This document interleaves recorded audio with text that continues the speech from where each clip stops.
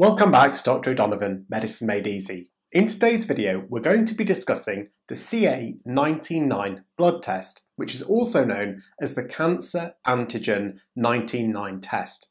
We're going to discuss what it is, how it's used, and when it's requested, as well as what the result might mean. But before we get into the main section of the video, please do subscribe to the channel for weekly medical education videos if you haven't done so already.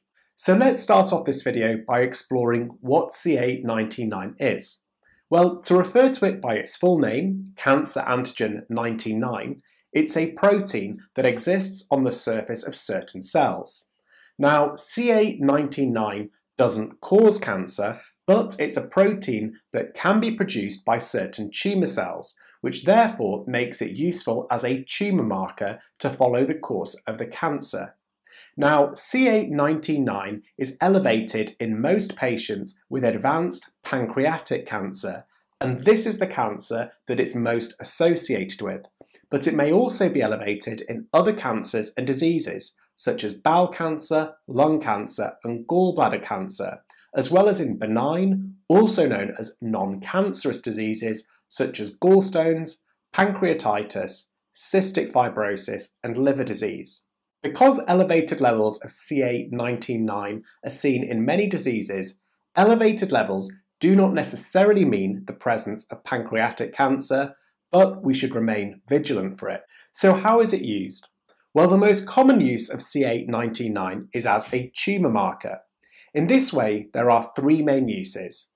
These are firstly to help tell the difference between cancer of the pancreas and bile ducts and other non-cancerous conditions such as pancreatitis. Secondly, to monitor a patient's response to pancreatic cancer treatment. And thirdly, and finally, to look for pancreatic cancer recurrence. So that brings us on nicely to when it's requested. Well, because of its role in pancreatic cancer detection, CA19-9 may be requested along with other tests such as CEA, bilirubin, and/or liver function tests when a patient has symptoms that may indicate pancreatic cancer.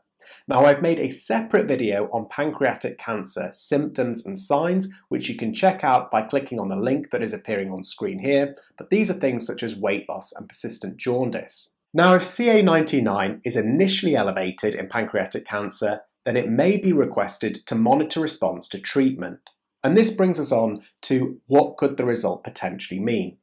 So in general terms, small increases in CA19-9 can be detected in some healthy people, as well as people who have benign conditions that affect the liver or pancreas. These typically cause a small, temporary rise in CA19-9.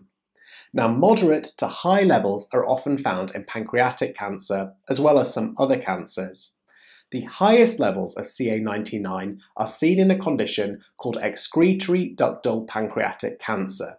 This is a cancer that is found in the pancreas tissues, and this is the tissue that produces the food digesting enzymes, as well as in the ducts that carry those enzymes into the small intestine. Now, this tissue is where 95% of pancreatic cancers are found. Repeated or serial measurements of CA19-9 may be useful during and following treatment for pancreatic cancer, because rising or falling levels may give your doctor important information about whether the treatment is working, as well as whether all of the cancer was removed successfully, for example, during a surgical procedure, as well as whether the cancer could be returning. Now, it's really important to know that here in the UK, CA19-9 is not recommended as a screening test for people who do not have symptoms of pancreatic cancer. This is because, as we've already discussed, there are many other conditions that could cause potential CA19-9 to rise. Now, I hope you found the video helpful and informative. If you did, please give it a thumbs up, subscribe to the channel, and leave a comment in the comments section below. For more information, please see the description box of the video. I've included some useful extra reading there. Please also remember that this is a medical education video, not a clinical advice platform. Content provided by YouTube is for general information purposes only, and these information videos are not produced to provide individualized medical advice. If you do have health concerns or worries about your blood tests, then please consult your own doctor. Thanks for watching, and until next time, bye.